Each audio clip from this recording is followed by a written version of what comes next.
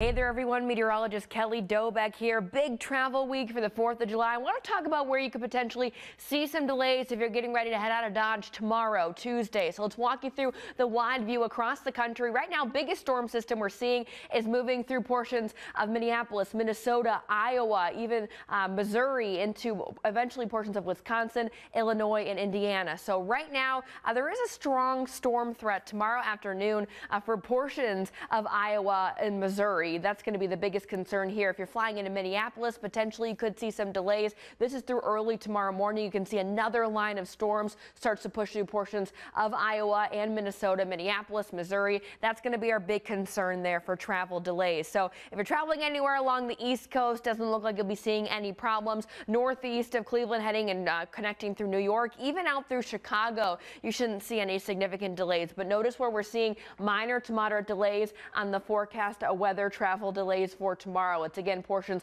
of Minnesota, Wisconsin, Iowa. That's where we're seeing potentially moderate to even a few major delays with that storm system. Something to keep in mind as you're getting ready for your travel plans tomorrow. If you're heading a little bit closer out west towards the far northern Midwest area, you may be running into some slowdowns or delays if you have a connecting flight through Minneapolis.